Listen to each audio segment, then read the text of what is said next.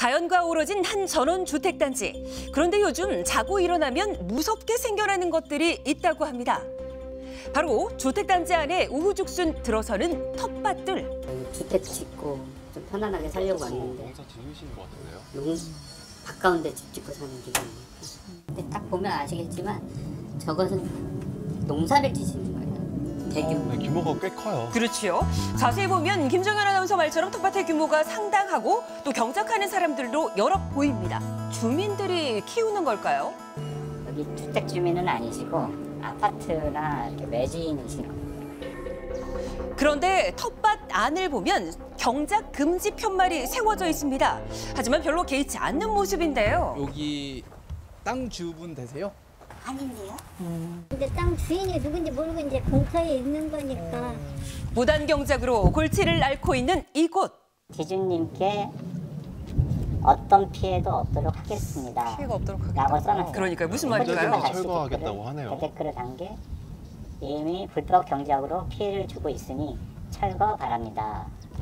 서면 경고장으로는 무단 경작을 막을 수 없어 보이는데요. 이걸 어떻게 잡을 방법이 없습니다. 개인적으로는. 새벽이나 밤에 하시는 것 같아요. 새벽이나 밤에요? 네, 주인이 있는 땅에 버젓이 농사를 짓고 있는 이들의 정체는? 다 여기 주위 사는 사람들이죠. 멀리서는 알아요. 다 여기 근처에 살고 여기서 살고. 그렇습니다. 인근 주민들이 취미 삼아 가꾸는 텃밭이라고 하는데요. 그런데 막상 이곳에 사는 주민들의 피해는 이만저만이 아니라고 합니다. 비료 냄새도 나고. 그렇죠. 충분히 저희도 어르신들 나와서 자그마한 텃밭 하나 만드시는 거 공감할 수 있어요. 근데 그분들은 퇴비도 대량 살포하시고 심할 때는 거의 축사 냄새라고 보시면 돼요. 네. 그렇군요. 퇴비로 인한 악취에 농사를 지으면서 배출되는 쓰레기를 무단 투기하는 등 거주 환경이 위협받는 상황이라고 합니다. 근데 이런 게 바람 불고 이럴 때는 막 날려가지고 여기저기 정말 미관을 해치고. 게다가 점점 넓어진 텃밭들이 가정집을 둘러싸서 사생활 침해도 있다고 하는데요. 문을 못 치게 돼 있어요. 여기 세동치면. 그러면 농사 짓는 분하고 대면하면서 살아야 돼요. 아침에 밥 먹을 때도 문 커튼 닫고 먹어야 돼요. 어쩔 수 없이. 전원 생활을 꿈꾸며 들어왔던 주민들은 도를 넘는 불법 경작에 분통을 터뜨립니다. 심지어 조경을 위해 설치한 인공수로에서 물까지 끌어다 쓰는 상황.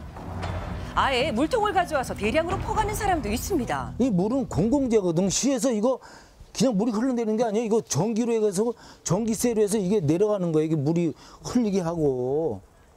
농수가 아니잖아요, 선생님. 이거 여기서 이거 떠가면 얼마나 이게 이거 줄었어요. 어떻게 해서. 수시에 돈 받는 얘기를 하셔야지.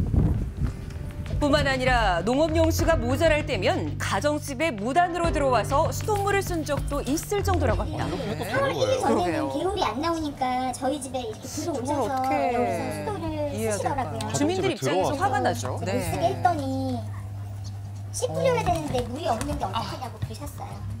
무단 경작을 막기 위해서 빈 땅의 주인을 직접 찾아 나서기까지 했다는 한 주민. 빈특지가 전혀 관리가 안 되는 틈을 타서 마구잡이로 농사를 짓는 분들 때문에 힘들다.